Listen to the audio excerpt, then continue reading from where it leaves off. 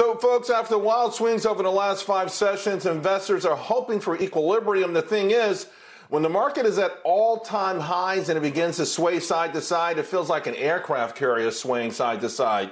It's scary and it's epic. Even trading before today was wild. It was all over the place. So is this the session where maybe we can finally get some equilibrium to this market? And if so, what's next? Here's the thing, Ryan. You've been like Cool Hand Luke, right? All year long. Every time we bring you on, you've been okay with these wild gyrations. You never really got flustered. Has the last 5 days, though, has that altered your thinking at all?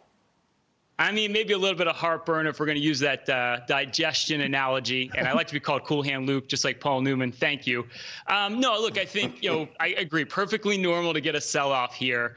But I think also bull markets don't let you in. And this is one of those opportunities that you can actually deploy some capital.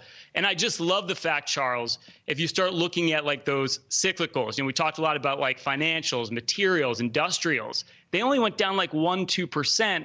While tech went down like 10, 11%. So I think that diversification here is key. And I know you, Charles. I see you in those beautiful suits. You love a discount. If you see a suit on sale, you're going to buy it. And I think that's what you're seeing here right now. You're seeing a lot of good value.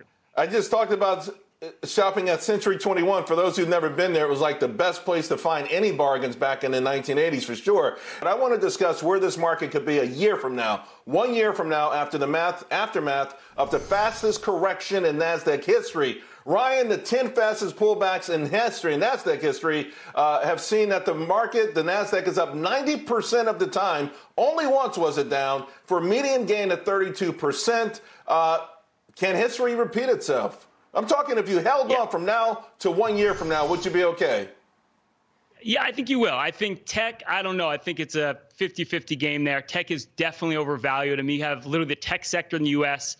is worth more than the entire European stock market. That's insane. So if you held the NASDAQ right now and 1 year from now, would you be okay? That's all I'm asking is if you held on to your NASDAQ stocks in general, 1 year from now, are you comfortable with that? Based on history saying that most of the time, 99% of the time it goes up.